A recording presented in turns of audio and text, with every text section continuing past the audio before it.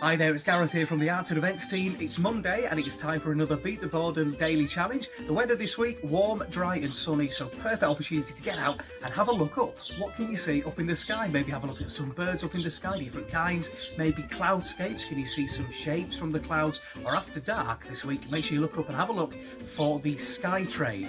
It's a new fleet of satellites that's been launched by Elon Musk, and you can see them going across the sky at certain times. So make sure you look up later on tonight.